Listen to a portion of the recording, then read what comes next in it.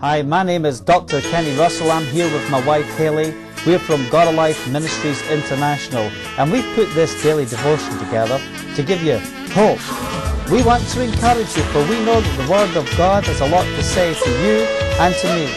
And as we make declaration of the Word, as we declare the Word together, as we speak the Word together, let us not give up meeting together, but let us encourage each other all the more as we see the day approaching.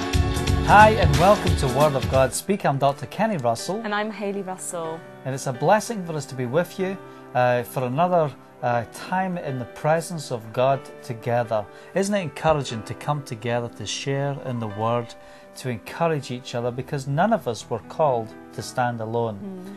It says in the Word that Christ is the vine and the Father is the gardener, and we want to press in to the Word of God today. We're going to be reading from John chapter 15, from verse 5 to verse 8, and I'm just going to read this to you.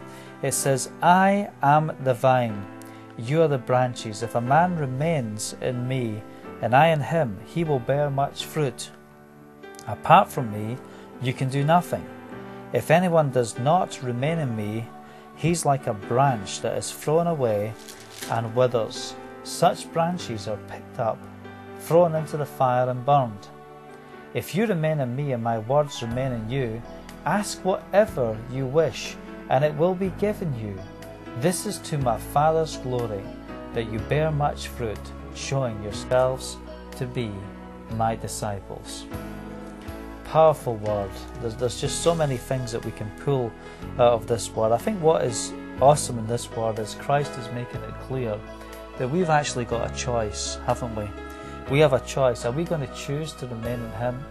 And Jesus is saying that there's consequences of the choices we make. You know, the things that we go through today are based on the choices we made yesterday. Well, it's also an aspect of trusting as well. That's right. We always say, can we trust God? Do we trust God? But the question here is, can God trust us? Can God trust you? With the things that He's given us, or has He got to go and find someone else to give it to who's going to do it? Now, there are times where things, do get cut off and cut out of our lives, people, relationships, different projects, and it doesn't mean that they're unfruitful, but there does need to be a pruning. I mean, I love gardening, and I have to go around my garden deadheading all my flowers, and even though they look okay, if I don't pluck them off, the rest of the plant will not grow. It won't produce new buds, and God is always looking for us to be reproducing. Well, He wants us to be a fruitful people. He wants us to bear much fruit. He wants us to be a people that live life to the full.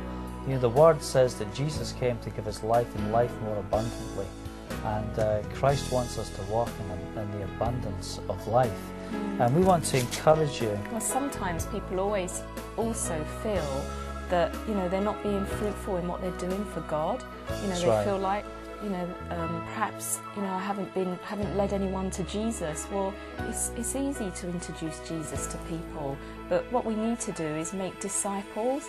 And I was in a group where, this lady was taking time every week to meet with a bunch of women and pray with them, pray for them, share a word in the Bible with them, and she felt that she wasn't being fruitful, and she was being fruitful, and I was able to be there and encourage her and say, you are being fruitful because you're discipling, you're making disciples. And that's the key, and that's what we want to leave you with today, because we're running out of time. We want to leave you with the thought, make disciples, be a disciple of Jesus. Until next time, God bless. I want to encourage you to take advantage of Word of God Speak on the internet. Just imagine, you can watch this daily devotion at a time that suits you, and you can watch it over and over again. I want to thank you for being part of this series. Make it a daily part of your life and see together we can make a difference.